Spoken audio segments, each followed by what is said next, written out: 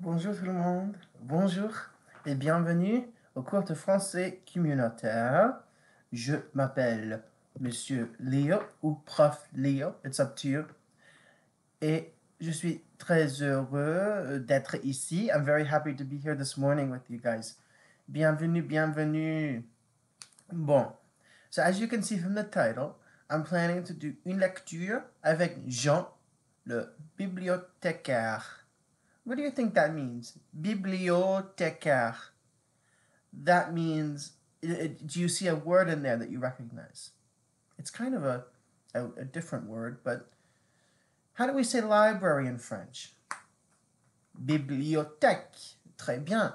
So the way to say librarian is bibliothécaire. Très, très, très bien, tout le monde. Excuse me. Now, before we start, I would like to ask you deux questions. C'est très facile, mais there are questions that I always ask each class. Bon. Quelle est la date aujourd'hui? Quelle est la date aujourd'hui?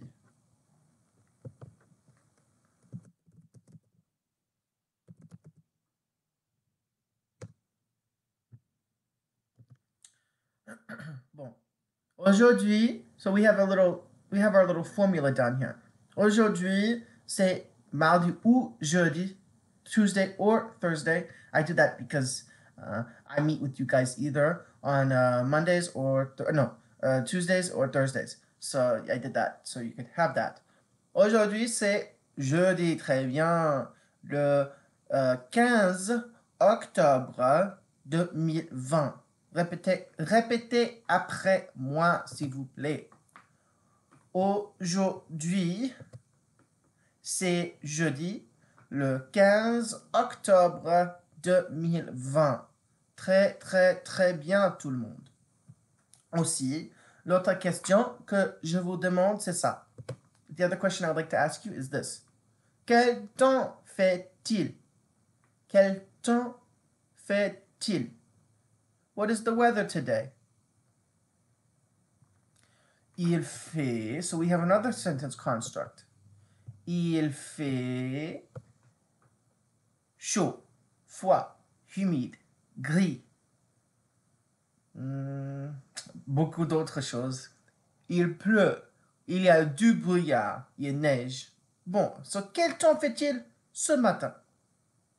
Ce matin, je pense qu'il fait du soleil. I think there's a little bit of sun.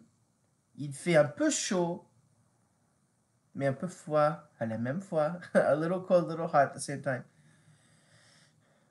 Il pleut? Non. Mais hier, il pleut. Oui. Non. Hier, il pleuvait.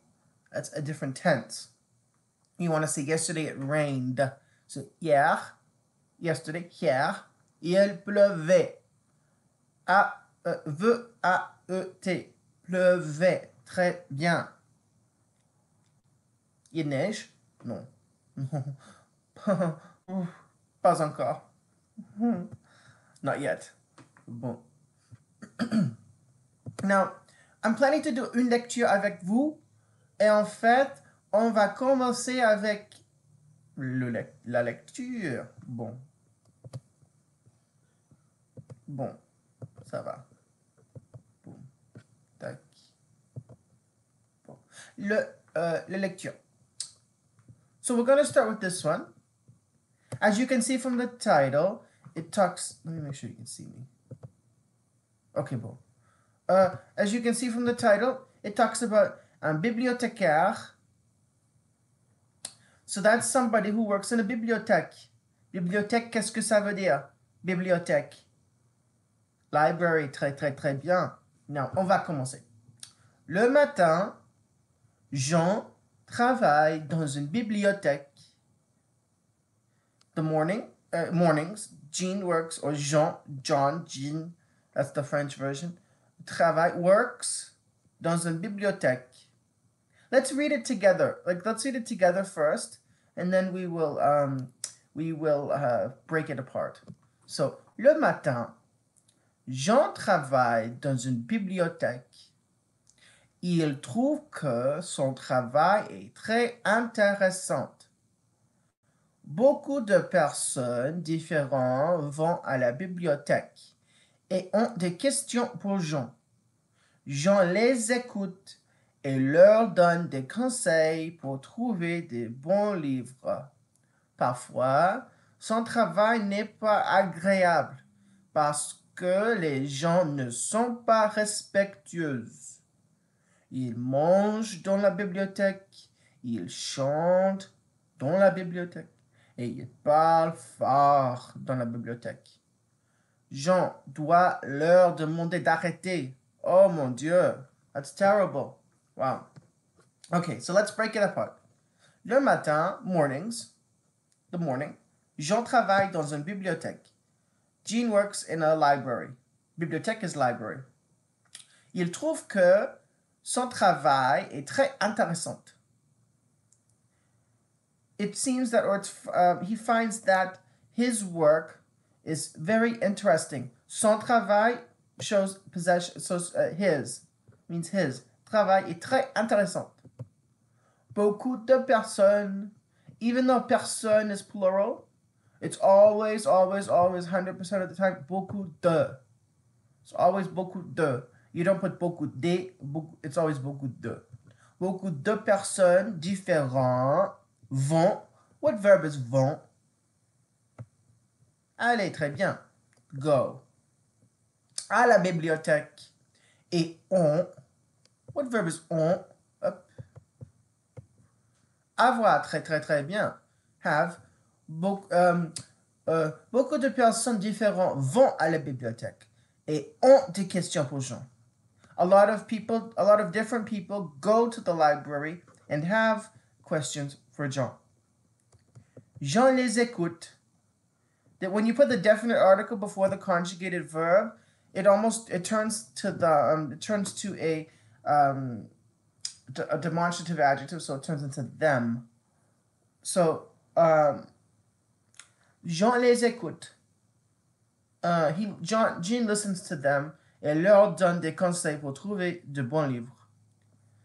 Jean listens to them and gives them. Donner is to give.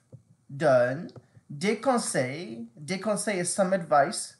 Pour trouver des bons livres. Pour trouver de bons livres. To find good books. Trouver is to find. Parfois, rather or sometimes, son travail n'est pas agréable. Sometimes his work is not nice or agreeable. Parce que les gens, because the people, ne sont pas respectueux. What verb is this? We have a lot of on, vont, sont, all different verbs. This is why it's key to know what verb is what. This is in the third person plural. This is for être. Très bien. This means are in French. Parfois, son travail n'est pas agréable parce que les gens ne sont pas respectueux. Because, sometimes his work is not agreeable or nice because the people are not respectful. Respectful. Notice the ending here, ex. That's to show that there's more than one person. Ils mangent dans la bibliothèque. Ils mangent, ENT, that means they eat dans la bibliothèque. Ils chantent, they sing dans la bibliothèque. Et ils parlent, they talk. Fort is an adjective. It means strong or loudly. Je dois leur demander d'arrêter. Je must. Doit is devoir, means to must, basically, to be able to. Leur means them. Demander is to ask. D'arrêter is to stop. It's just weird how they flip it around in French. So it means Jean must ask them to stop. So let's translate this in English. Mornings. Jean works in a library. He finds that his work is very interesting. A lot of different people go to the bibliothèque, go to the library and have questions for Jean.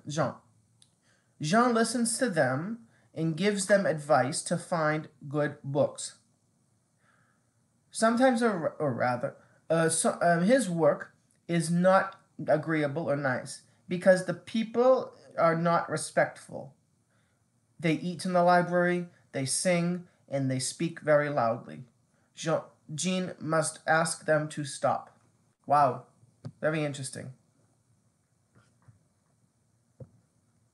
Look at that. Très bien. Très bien, tout le monde. So yeah. That's really all I had planned for today. Last time I did something different, and this time I do lecture. So yeah. If you have any questions, please leave them in the comment section below. And you can definitely check out our Facebook page, which is, oh, I forgot to put the banner up. Please check out our Facebook page, as well as our website, rollalang.com, where we have information on all our classes. November classes are starting up, so please take a look there. We would love to see you in some of our classes, as well as any other way. So we would love to see you all on our community French, community Spanish, and stuff like that. So please join us. And if you have any questions about this lesson, please leave it down in the comment section below, and I will answer them. Okay? Merci beaucoup tout le monde. Et j'espère que vous passez une bonne journée aujourd'hui. And I hope that you will have a great morning today. Great day today. Bon. So, au revoir tout le monde. À mardi. See you Tuesday. Au revoir.